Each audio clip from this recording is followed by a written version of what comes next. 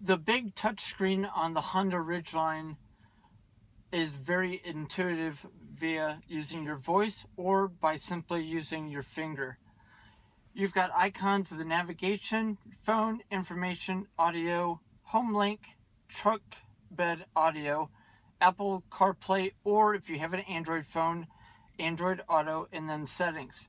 These icons can be moved around for easier use. So for example, if you wanted to use the audio more often, you can slide that over where it's closer to you, or maybe the Apple CarPlay, you can move that over to be closer to you as well.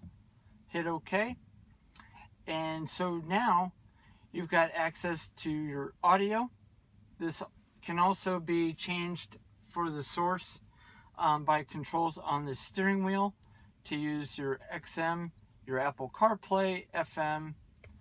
For example, your Apple CarPlay, you can go to your music directly, and then you've got your home button, just like you do on your iPhone. I will go over Apple CarPlay and Android Auto in another video, so please subscribe and look for those videos as well. But you've got access to phone, music, your maps, from Apple very easily here. But if you're not going to use your maps from Apple, you can simply go back to the home screen by pressing the home button, hitting navigation, and this is a true Garmin navigation system. So, for example, you come up with the screen here, and you can look for places to go, particular address, restaurants. You can browse by type of restaurant, if you like coffee, Starbucks, fast food, seafood, Italian, you name it. Or when you're on a trip, you need to find the nearest gas station.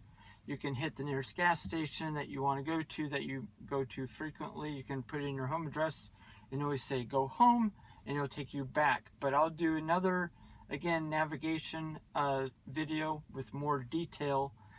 You also can view the map, and the voice commands for the map is very, very simple. So say you're taking the family to a Cubs game, you would simply tap the button down on the steering wheel to activate the voice commands. Interrupted at any time by pressing the navigation. Say a command. Find address. This is all Speak done an by address one in the touch. United States. 1060 West Addison Street, Chicago, Illinois. So now she's finding the location. Did you say I verify that it is Addison. West Addison Street, Chicago, we Illinois? are on our way. Would you like to begin navigation? Yes. So now with one touch of the button on the steering wheel, we are on our way to the Cubs game. You can Please also drive to highlighted group. Pinch and zoom as well. If you double tap on the screen, you can zoom in and out by the plus and minus buttons as well. If you're looking for information on the way to the game, you can look otherwise by pressing the double lines here, exit services, and you can see at the next exit that I have access to these gas stations and or restaurants. Very, very simple to use. But again, more tutorial on the navigation in another segment. You also have your trunk bed audio to change your music from the interior speakers to the bed speakers if you're tailgating, things like that. They will play for 3 hours until the battery runs low. So you can turn that back off and go back to playing music in the front. Settings, this is where you can go through detailed settings for your radio, setting up Bluetooth for your phones, vehicle settings, changing your door locks, and also changing from yours or somebody else's smartphone as well.